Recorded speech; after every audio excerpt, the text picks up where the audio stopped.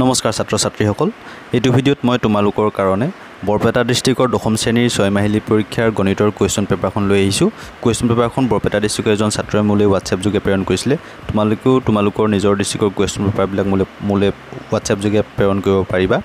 মোৰ WhatsApp নাম্বাৰটো হৈছে 7576035045 কুৱেশ্যন পেপাৰখনত মই MCQ কেইটা তোমালোকৰ হৈতে ভালদৰে ডিসকাস কৰিছোঁ তোমালোকে ভিডিঅ'টো শেষলৈকে মন কৰিবা তে প্ৰথম প্ৰশ্নটো চাচোন কি আছে হাউ many natural নাম্বাৰস are there in between n-1 whole square and n-2 whole square তোমালোক এটো অকমান মানে কমপ্লিকেটেড নিচিনাকে দিছে আমাক সাধাৰণতে মানে আমাক এটোই সুধিছে যে দুটা স্বাভাৱিক সংখ্যাৰ মাজত কেটা দুটা স্বাভাৱিক সংখ্যাৰ বৰ্গৰ মাজত কেটা স্বাভাৱিক সংখ্যা থাকিব হেতু সুধিছে মই এটো তোমালোক এটা মানে एग्जांपल দি দিছো n-1 n টো মই 10 ললো n-1 কইলে আমি কি পামগে গৈ 9 আৰু n-2 কইলে আমি কি পামগে গৈ 8 হয়নে এতিয়া n টো আমি তো 10 লৈছো হয়নে এতিয়া আমি যদি এটো যেহেতু n-2 টো আমি কি পালো 10 - 2 = 8 পালোগে নহয় এতিয়া যেহেতু 10 - 2 হলে আমি 8 পালো নহয় এটো কাৰণে 8 স্কয়াৰ আৰু 9 স্কয়াৰ মাজত সদায় 2 * 8 = 16 টা স্বাভাৱিক সংখ্যা থাকিব আমি কাৰ লগত ইনটু কৰিছো 2 লগত 8 টো পূৰণ কৰিছো এতিয়া 8 টো আমি কেনে পাইছিলো n-2 কৰোতে হেতু কাৰণে আমি n-2 লগত আমি কিনটু কৰিব লাগিব 2 এটা ইনটু কৰিব লাগিব হেতু কাৰণে অপচন হ'ব তোমালোকৰ এটো 2 * n-2 টা স্বাভাৱিক সংখ্যা থাকিব দুই নম্বৰ প্ৰশ্নটো কি আছে দা value of √4 plus cube root of -125 plus cube root of 64 এটা মই এটো কৈ দিছো চাই লোৱা 4 ৰ বৰ্গমূল হ'ব 2 আৰু -125 ৰ ঘনমূল হ'ব -5 আৰু 64 ৰ ঘনমূল হ'ব 4 গুটে কিটা আমি যোগ বিকলে কি পামগে 1 অপচন হ'ব B2 তিন নম্বৰ প্ৰশ্নটো কি আছে যদি AB = 36 হয় তলৰ কোনটো শুদ্ধ সমানুপাত হ'ব এটো হ'ব অপচন D2 AB = 9 * 36 মানে প্ৰান্ত দুটাৰ পূৰণফল ইকুৱেল মাধ্য দুটাৰ পূৰণফল চাৰি নম্বৰ প্ৰশ্নটো কি আছে তলৰ কোনটো বৰ্গ সংখ্যা নহয় এটো হ'ব অপচন B2 572 পাঁচ নম্বৰ প্ৰশ্নটো কি আছে 2.03 * 10⁻⁵ ইজ ইয়াৰ মান হ'ব কি হ'ব অপচন এটো হ'ব 0.0000203 হল এটো বহুত সৰু সংখ্যা তাক আমি ডাঙৰ কৰিলে কি হ'ব ঘাতটো হলে মাইনাসত যাব ছয় নম্বৰ প্ৰশ্ন কি আছে দা value of -2/3 whole to the power -3 is তাৰ ভ্যালুটো কি হ'ব -3 টো আমি প্লাস কৰিবলৈ হলে কি হ'ব 3 টো পদ যাব আৰু 2 টো আহিব তলত আৰু 3 আমি তিনটা পূৰণ কৰিলে আমি কি পাম 27 আৰু 2 আমি তিনটা পূৰণ কৰিলে আমি পামগে 8 আৰু -3 পূৰণ কৰিলে আমি পাম -8 কোন অপচন হ'ব -27/8 অপচন হ'ব D2 সাত নম্বৰ কি আছে আটাইতকৈ সৰু কি সংখ্যা √27 ক পূৰণ কৰিলে ই এটা পৰিমেয় সংখ্যা হ'ব এটো হ'ব অপচন C2 √3 পূৰণ কৰিলে আমি কি পামগে গৈ √81 পাম যাৰ বৰ্গমূল হ'ব 9 আমি √27 পূৰণ কৰিলে পাম এটা আমি পৰিমেয় সংখ্যাতে পাম কিন্তু √27 তকৈ √3 টো সৰু আমাক ইয়াত মানে কি প্ৰশ্নটোত আমাক কি সুধিছে যে আটাইতকৈ সৰু বুলি কৈছে ন হেতু কাৰণে আমি √3 টো পূৰণ কৰিলে আমি এটা পৰিমেয় সংখ্যা পাম আঠ নম্বৰ প্ৰশ্ন কি আছে যদি p এটা মৌলিক সংখ্যা হয় তেতিয়া ইয়াৰ উৎপাদকৰ যোগফল হ'ব এটো p+1 কাৰণ মই এটা एग्जांपल 7 টো এটা মৌলিক সংখ্যা তাৰ উৎপাদক কি আছে 1 আৰু 7 হিহঁতৰ যোগফল কি হ'ব 1 7 8 হ'বগে নহয় দুইটা আমি যোগ কৰিব লাগিব হেতু কাৰণে অপচন হ'ব B2 p+1 ন নম্বৰ প্ৰশ্ন কি আছে যদি x = 2 cube * 3 * 5 square y = 2 square * 3 cube তেতিয়া গখাও হ'ব গখাও হলে কমন গিটাই ল'ব লাগিব x ত আছে 2 কিউব আৰু y ত আছে 2 স্কয়াৰ হেতু কাৰণে গখাউত হ'ব 2 স্কয়াৰটো আহিব ঠিক তেনেকৈ x ত আছে 3 আৰু y ত আছে 3 কিউব তাৰ হ'ব অকল 3 টো কমন আছে আৰু 5 টো যেহেতু y নাই হেতু কাৰণে 5 টো নহবই হেতু কাৰণে কি হ'ব 2 স্কয়াৰ * 3 তেতিয়া কি হ'বগে গৈ 12 অপচন হ'ব এটো 2 স্কয়াৰ মানে 2 * 4 লগত 3 পূৰণ কৰিলে আমি কি পামগে গৈ 12 10 নম্বৰ প্ৰশ্ন কি আছে give two statements are দুটা উক্তি দিয়া আছে উক্তি একটো দি আছে দুটা অপৰিমেয় সংখ্যাৰ পূৰণফল সদায় অপৰিমেয় সংখ্যা হয় দুটা অপৰিমেয় সংখ্যাৰ পূৰণফল সদায় এটা অপৰিমেয় সংখ্যা বুলি দিছে কিন্তু সদায় নহয় এটো মই সাইডত কৰি দিছো 2√3 আৰু √3 আমি পূৰণ কৰিলে আমি কি পালোগে গৈ 6 পালোগে যেটো এটা পৰিমেয় সংখ্যা হয় দুইটো দি আছে দুটা অপৰিমেয় সংখ্যাৰ যোগফল সদায় অপৰিমেয় সংখ্যা এটো সদায় অপৰিমেয় সংখ্যা নহয় কাৰণ মই তাতো এটো মই সাইডত কৰি দিছো 2 + √3 এটা অপৰিমেয় সংখ্যা আৰু 2 - √3 এটাও অপৰিমেয় সংখ্যা দুইটা আমি যোগ কৰিলে কি পামগে গৈ 4 যেটো এটা পৰিমেয় সংখ্যা হয় হেতু কাৰণে অপচন হ'ব D2 1 আৰু 2 দুইটাই অসত্য 11 প্ৰশ্ন কি আছে 3.27 বাৰ এটো পৌনঃপুনিক দশমিক বিস্তৃতি আছে ইয়াৰ বা আবৃত্ত হয় এটো কি হ'ব এটা ৰেশনাল নাম্বাৰ হয় যেটো অনাবৃত্ত বা অপুনৰাবৰ্তিত হেতু নিৰৱধি হেতু হ'ব অপৰিমেয় সংখ্যা 12 প্ৰশ্ন কি আছে যদি a = 2 cube * 3 b = 2 * 3 c = 3 to the power n * 5 ৰ লসাগু abc = 2 কিউব 3 স্কয়াৰ 5 তেতিয়া n ৰ মান হ'ব n ৰ মানটো কি হ'ব 2 অপচন হ'ব A2 অপচন কিটো হ'ব অপচন হ'ব এইটো মইতো থাকি গ'ল অপশ্যন কি হ'ব এইটো ঠিক আছে হ'ল কাৰণ লসাগুটো 3 স্কোয়াৰ আছে নহয় কাৰণ এটো আছে 3 এটা বিটো আছে 3 এটা লে সিট কি হ'ব লাগিব 3 স্কোয়াৰ হ'ব লাগিব তিনি দুটা থাকিব লাগিব কাৰণে এনৰ জায়গাত 2 হ'ব লাগিব 13 বছৰ কি আছে যদি এটা বহুপদৰ শূন্যতাৰ যোগফল আৰু পূৰণফল কমে p আৰু q হয় যোগফলটো দি আছে p আৰু পূৰণফল দি আছে q তেতিয়া বহুপদটো কি হ'ব x² - px + q হ'ব মই ইয়াত লিখি দিছো অপচনত যেহেতু নাই হেতু কাৰণে মইতো সাইডত লিখি দিছো x² - px + q হ'ব কাৰণ কি আছিল বহুপদ এটা কি আছিল x² - শূন্যতাৰ সমষ্টি হ'ল x + শূন্যতাৰ গুণফল এতিয়া সমষ্টিটো আমাক দি আছে p এটো মানে p + q কেতিয়া হ'ব মানে অপচন c2 হ'ব কিন্তু c2 কেতিয়া হ'ব যেতিয়া আমাক শূন্য দুটা p আৰু q দিয়া থাকিব এটা শূন্য p আৰু আনটো শূন্য q দিয়া থাকিলে অপচন c2 হ'ব আমাক ডাইৰেক্ট দিয়া আছে যে শূন্যতাৰ যোগফল p আৰু পূৰণফল q বুলি আছে এটো কাৰণে ইয়াৰ অপচনটো নাই যেহেতু মই সাইডত লিখি দিছো x² - px + q 14 বছৰ কি আছে এটা ধ্ৰুৱক বহুপদৰ মাত্ৰা হ'ল এটো শূন্য 15 কি আছে x³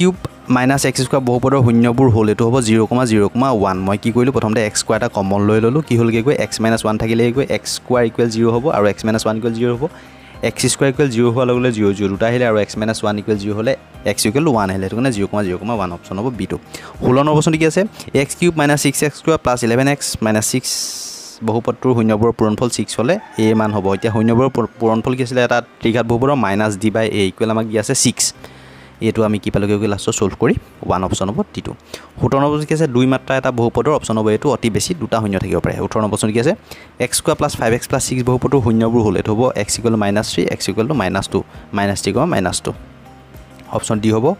উভয় ঋণাত্মক মইতো কৰিয়ে দেখাই দিছো 19 কি আছে 3x + 2y = 5 2x + 3y = 5 এটোত আমি a1 এটোটো কি পাম 3/2 আৰু b1/b2 আমি কি পাম 2/3 তাৰমানে সংগত যেহেতু a1/2 not equal to b1/b2 হ'ল তেতিয়ালে এটো হ'ব সংগত নেক্সট দিয়া আছে 2 নম্বৰ সমীকৰণ যোগ কি দিছে a1/2 কি পাম আমি 2/2 তাৰমানে 1/1 মানে 1 আৰু b1/b2 কি হ'ব -3/-3 তাৰমানে হেতু 1 পালো কিন্তু c1/c2 কি দি আছে 7/8 যেটো 1 ৰ সমান নহয় হেতু কাৰণে আমি গম পালো যে a1/2 = b1/b2 not equal to c1/c2 তাৰমানে গম পালো আমি দুই জোৰটো অসংগত হেতু কাৰণে অপচন হ'ব c2 20 নম্বৰ প্ৰশ্ন কি আছে যদি 3x + 5y = 3 আৰু 6x + ky = 8 ৰৈখিক সমীকৰণৰ কোনো সমাধান নাথাকে তেতিয়া k মান হ'ব কোনো সমাধান নহবলৈ হলে a1/2 = b1/b2 not equal c1/c2 হ'ব লাগিব কিন্তু c1/c2 টো 3/8 আছে a1/2 টো কি হ'ব 3/6 মানে 1/2 b1/b2 টো 1/2 হ'ব লাগিব হেতু কাৰণে 5/10 হলেহে 1/2 হ'ব হেতু কাৰণে অপচন হ'ব c2 k জায়গা 10 হ'ব লাগিব 21 টো কি আছে x = 0 আৰু y = 0 ৰেখা দুটালে অপচন হ'ব d2 22 টো কি আছে y = x ৰেখাডালত থকা বিন্দু হ'ল এটো হ'ব অপচন c2 1,1 23 টো কি আছে x = 1 হয় তেতিয়া 4/x + 3/y = 5 সমীকৰণত y মান হ'ব এটো মই সাইডত কৈ দিছো 4/y আমি x ৰ জায়গাত 1 পুট কৰি দিলো তেতিয়া কি হ'বগে 3/y = 5 - 4 হ'ব 4 টো মানে 4 ক আমি একেখন কলে 4 পামগে 4 টো সমান চিহ্ন হোৱাতে গলে মাইনাস গুত যাব 5 পৰা 4 গলে আমি পালো 1 3/y = 1 therefore y = আমি কি পালগে 3 বৰ্জপন কৰাৰ পিছত 3/y = যদি 1 হয় y = কি হ'বগে 3 অপচন হ'ব b2 বৰ্জপন কৰাৰ পিছত 24 কি আছে যদি 2x + 3y = 7 আৰু 2ax + a + b y = 28 সমীকৰণ যদি অসীম সংখ্যক সমাধান থাকে তেতিয়া কি হ'ব b = 2 হ'ব লাগিব কেলে হ'ব লাগিব b = 2 অসীম সংখ্যক সমাধান হ'বলৈ হলে a1/2 = b1/b2 = c1/c2 হ'ব লাগিব এতিয়া a1/2 টো কি আছে 2/2 তাৰমানে কি হ'বগে 1/a b1/b2 টো 1/a হ'ব লাগিব এতিয়া হেতু কাৰণে b জায়গাত যদি মই 2 পাতি দিও 2 এর লগত মানে b জায়গাত a + b আছে নহয় এতিয়া মানে b2 টো জায়গাত b জায়গাত যদি মই 2 পাতি দিও তেতিয়ালে 2a + a হলে কি হ'ব 3a তাপা b1 ত আছে 3 এতিয়া 3/3a হলে 3 কেনসেল হ'ব 1/a আমি তাতো পাম নহয় হেতু কাৰণে 1/a = 1/a = 7/28 মানে হেই গিটা ভ্যালু জায়গাত 7/28 আমি পাতি দিব পাৰিম হেতু কাৰণে অপচন হ'ব a2 b = 2 হ'ব লাগিব 25 টো কি আছে কি শৰ্তত ax² + 5x + 7 = 0 এটা দ্বিঘাত সমীকৰণ হ'ব a does not equal 0 a মানটো 0 নহলে এটা দ্বিঘাত সমীকৰণ হ'ব 26 টো কি আছে যদি ax² + x + b সমীকৰণৰ মূল দুটা সমান তেতিয়া কি হ'ব অপচন হ'ব b2 ab = 1/4 মইটো কৈ দিছো যেহেতু মূল দুটা সমান হয় তেলা আমি কি লিখিম b² - 4ac = 0 হ'ব b ভ্যালু আছে 1 হেতু কাৰণে 1² -4ac -4a ভ্যালু আছে a আৰু c ভ্যালু আছে b কৰি পিনে আমি কি পালোগে ab = 1/4 অপচন হ'ব b2 27 টো কি আছে যদি x² - 4x + p = 0 বাস্তৱ মূল আছে তেতিয়া বাস্তৱ মূল কেতিয়া থাকে যেতিয়া b² - 4ac > 0 হয় মই ইয়াত > ইকুৱেল সাইনটো তোমালোকে দেখিছানে কেনেকৈ দিছো যেহেতু দিয়াটো সম্ভৱ নহয় সেইকাৰণে মই এনেকৈ দি দিছোঁ গ্ৰেটাৰ দেন ইকুৱেল 0 হ'ব লাগিব আমি কৰি পি মানে কি পালোগে 4 is greater than equal P হ'লে 4 is greater than equal P হ'লে পাঁচটা মূল থাকিব অপশ্যন হ'ব D2 22 কি আছে যদি x square plus px plus q equal 0 সমীকৰণৰ মূল দুটা p আৰু q হয় তেতিয়া অপশ্যন হ'ব D2 p equal -2 q equal 1 হ'ব লাগিব 29 কি আছে দুটা অনুক্ৰমিক ধনাত্মক অখণ্ড সংখ্যাৰ পাৰ্থক্য হ'ল 1 অপশ্যন হ'ব B2 32 কি আছে ax square plus bx plus c equal 0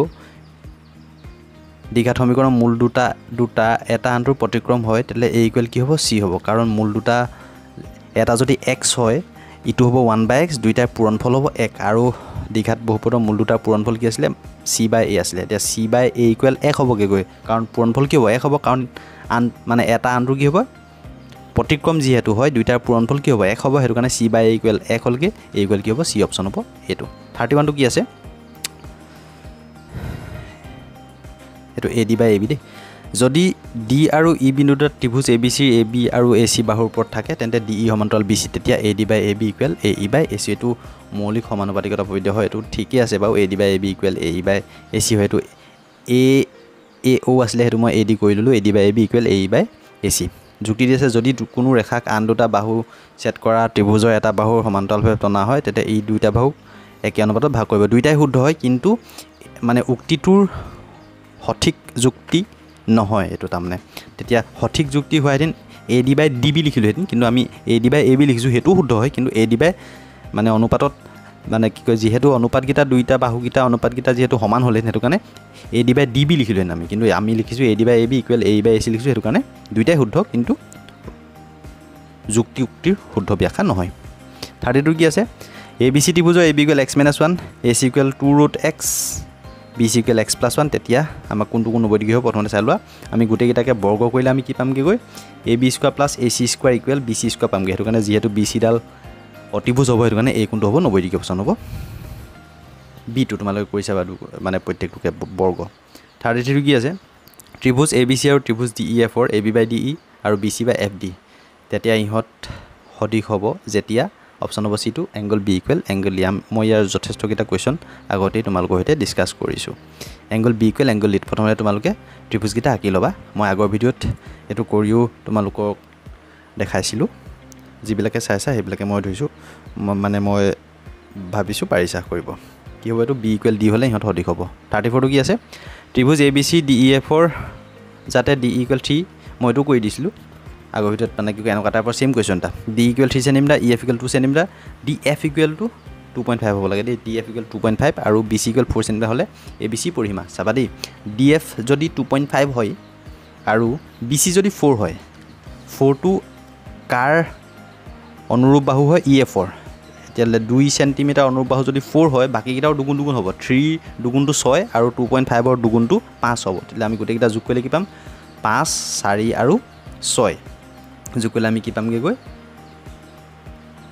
15 centimetre option হ'ব ডিটো পৰিসীমাটো হ'ব 15 সেন্টিমিটাৰ abc 35 টো কি দিয়া আছে dp সমান্তৰাল চিত্ৰত pb সমান্তৰাল fc আৰু dp সমান্তৰাল ef মই এনেকা ধৰণৰ কোৱেশ্চন দাও তোমালোকৰ সৈতে ডিসকাস কৰিছিলো ef তেতিয়া ad/de কি হ'ব চোৱা ab টো 2 আছে আৰু ac টো 8 আছে therefore ab টো যদি 2 হয় তেলে bc কিমান হ'ব 6 হ'ব তেতিয়া 6 2 8 হ'বগে গৈ ac টো তেতিয়া 2/6 হলে 1/3 হ'ব হেতু কাৰণে ad/de টো তাৰ সমানে হ'ব যেহেতু অনুৰূপ বাহুবিলাক সমানুপাতিক হয় হেতু কাৰণে ad/de কি হ'ব 1/3 অপশ্যন হ'ব b2 নেক্সট 36 আছে y অক্ষৰ ধনাত্মক দিশত মূল বিন্দুৰ পৰা 4 একক দূৰত্বত a বিন্দু আছে মানে মূল বিন্দুৰ পৰা 4 একক দূৰত্ব আছে মানে 4 সেন্টিমিটাৰ বা 4 একক যদি b বিন্দু স্থানাংক -3,0 তেন্তে ab দৈৰ্ঘ্য এটুকে আমি কি কৰিম ab দৈৰ্ঘ্য কি হ'ব এটা বিন্দু স্থানাংক y অক্ষৰ যদি 4 একক দূৰত্ব আছে তাৰ স্থানাংক কি হ'ব 0,4 আৰু x অক্ষৰ পিনে যদি -3,0 আছে তাৰ স্থানাংক হ'ব -3,0 তেলে হিহতৰ মাজৰ দূৰত্ব আমি কি কৰিব লাগিব দূৰত্বটো আমি যদি লগাই দিও √4² + 3² হ'বগে গৈ তেতিয়া কি হ'বগে গৈ 16 + 9 25 হ'বগে যাৰ বৰ্গমূল হ'ব 5 অপশ্যন হ'ব b2 37 টো কি আছে যদি A P 5, P B 1,5 C 2,1 আৰু D 6,2 এটা বৰ্গৰ শীৰ্ষবিন্দু তেতিয়া P মান হ'ব অপশ্যন C টো 6 আমি কি কৰিম বৰ্গৰ কৰ্ণ দুডালৰ মধ্যবিন্দু স্থানাংকটো আমি ৰিজাই দিম ইয়াত কাৰণ বৰ্গটোৰ AC আৰু BD ৰ মধ্যবিন্দুকেইটা উলিয়াই ল'ম যিকেইটা সমানে হ'ব আমি y স্থানাংক আমি p টো যেহেতু y আছে আমি অকল y স্থানাংককেইটা যদি আমি লওঁ a1/a2 মানে p + 5/2 ইকুৱেল সৰি p + 1/2 ইকুৱেল 5 + 7/2 হ'ব p + 1/2 ইকুৱেল 5 + 7/2 তেতিয়া আমি কি পামগে গৈ 2 2 মানে কেনসেল যাব p + 1 ইকুৱেল 5 + p + 1 ইকুৱেল 5 + 2 হ'ব তাৰমানে p + 1 equal 7 therefore p equal কি হ'ব 7 - 1 ইকুৱেল 6 অপশ্যন হ'ব C 32 কি আছে -4,0 4,0 আৰু 0,3 বিন্দু দুটা বিন্দু তিনিটা কোন ত্ৰিভুজৰ শীৰ্ষবিন্দু হ'ব এইটো হ'ব অপশ্যন B টো সমদ্বিবাহু ত্ৰিভুজ 39 কি আছে -6,8 বিন্দুটো মূল বিন্দুৰ পৰা দূৰত্ব হ'ল এইটো হ'ব 10 একক বহুতবাৰ ডিসকাস কৰিছো মই 42 কি আছে বিন্দু A 5,0 y অক্ষত আছে এইটো ভুল উক্তি হৈছে আৰু যুক্তি দিয়া আছে শূন্য হৈছে y অক্ষৰ এটা বিন্দুৰ x ৰ স্থানাংক এতিয়া আমি কি কম এটো প্ৰথমটো ভুল উক্তিটো ভুল হয় উক্তি মিছা আৰু যুক্তিটো কি দিয়া আছে শূন্য হৈছে y অক্ষৰ এটা বিন্দুৰ x ৰ স্থানাংক এটো ঠিক আছে y অক্ষত থকা এটা বিন্দুত x ৰ স্থানাংক সদায় শূন্য হয় তো যুক্তিটো শুদ্ধ হয় ইয়াত যেটো অপচন নাই মই হেতু নিদিলো হেতু কাৰণে এটো কি আছে উক্তি ভুল যুক্তি শুদ্ধ 41 টো কি আছে sin a = 3/5 হলে tan a টো মই বহুতবাৰ ডিসকাস কৰিছো আমি সম পিপল have p টো দিয়া আছে 3 h টো আছে 5 b টো লিয়ালো 4 পালোগে গৈ tan a = p/b হ'ব p টো আছে 3 আৰু b টো আমি কি পালোগে গৈ 4 পালো 3/5 অপচন হ'ব c টো 42 টো কি আছে sin θ + sin স্কয়াৰ θ = 1 তেন্তে cos square θ + cos to the power 4 θ ৰ মান সুধিছে দেখুৱা sin θ + sin স্কয়াৰ θ = কি দিয়া আছে 1 দিয়া আছে therefore আমি sin θ = কি হ'ব 1 - sin স্কয়াৰ θ হ'ব তাৰপিছত আমি cos স্কয়াৰ θ টো মই কমন লৈ লম তেতিয়া কি থাকিবগে 1 + cos স্কয়াৰ θ হ'বগে গৈ হেতে cos স্কয়াৰ θ জায়গাত যদি মই 1 - sin স্কয়াৰ θ লিখি দিও তাৰ জায়গাত মই sin θ লিখিম ঠিক তেনেকে এই cos স্কয়াৰ θ জায়গাত মই কি লিখি দিম 1 + 1 - sin স্কয়াৰ θ তাৰ জায়গাত মই আকৌ sin θ লিখি দিব পাৰিম তাৰপিছত আমি কি পামগে আকৌ গৈ sin θ + sin স্কয়াৰ θ পামগে গৈ আমি তাৰপিছত যেহেতু sin θ + sin স্কয়াৰ θ আমাক 1 দিয়া আছে এটো কাৰণে তাৰ মান হ'ব কি হ'বগে গৈ লাষ্টত 1 এ হ'বগে অপচন হ'ব এটো 43 কি আছে cos θ ৰ লঘিষ্ঠ মান হ'ল এটো হ'ব 0 অপচন B টো 44 কি আছে যদি x = a cos θ y = a sin θ তেতিয়া x² + y² কি হ'বগে গৈ a² হ'বগে গৈ দুইটাতে মই স্কয়াৰ কৰি দিম a² cos square θ + a² sin square θ মই যদি a² যি কমন লৈ লওঁ sin স্কয়াৰ θ + cos স্কয়াৰ θ হ'বগে গৈ যাৰ মান হ'ব 1 1 ৰ লগত আমি a² পূৰণ কৰিলে আমি কি হ'ব a² অপচন হ'ব C টো 45 টো কি আছে 8 cos x² a - 8 cos square কি হ'ব 8 এ হ'ব কাৰণ মই যদি 8 টো যদি কমন লৈ লওঁ cos x² a - cos square = 1 আছিলে 1 ৰ লগত আমি 8 পূৰণ কৰিলে আমি কি পামগে গৈ 8 অপচন হ'ব C টো এইকেইটা আছিল তোমালোকৰ MCQ কেইটা ধন্যবাদ